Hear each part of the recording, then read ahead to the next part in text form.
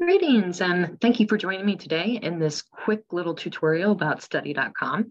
I just wanted to show you what a parent dashboard email looks like. So, for example, what happens is every week a parent is going to receive a study.com progress report.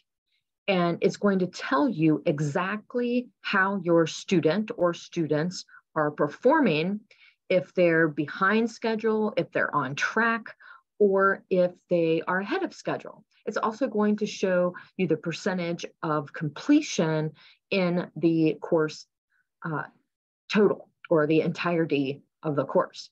So this is the email that I received, and we are winding down our homeschool year.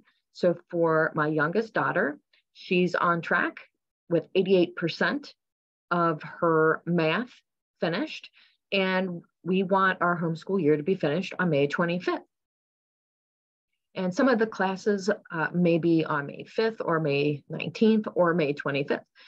That's just how we set it up. So all of her classes right now are due on May 25th. She's got Spanish, and she's 73% done. So you can see where she's on track.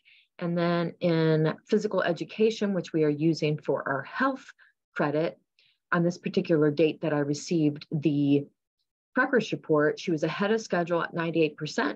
She actually finished that this morning. So the next progress report I get, this class won't be on there.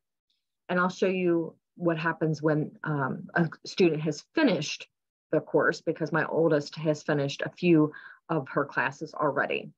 Then you can see that, again, my daughter is on track for world history and language arts and physical science.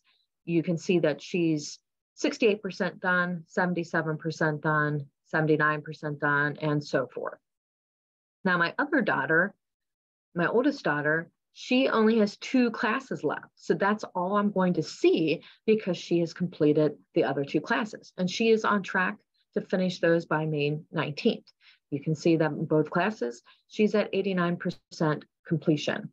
So what we can also see on both of my students are that you can see how many quizzes they have passed in the last week. So for my oldest, she's passed 4 quizzes in history and 3 quizzes in Spanish. And you can see for my youngest, she's like really spending more time in language arts this week. She passed 11 quizzes. She spent a little more time in that because she actually kind of got behind in that. So she wanted to get caught up, and now she's ahead of schedule. So this is the beauty of the study.com curriculum. The parents get to see exactly where their child is and how close they are to being finished with the course. And the student is also able to advance at their own pace. It's self-paced, but it's also organized in a way that you are given it. Once you enter your date of completion that you want to finish the course, then study.com automatically sets a pace of where the student should be each week and how many lessons should be achieved each week in order to stay on track for the completion date. I hope that you find this helpful and in seeing what the parent progress report looks like each week. And I hope that you go ahead, if you like my channel and you like these updates and videos, go ahead and hit subscribe, and also hit like that you like this video. Thanks a lot, and I wish you the best.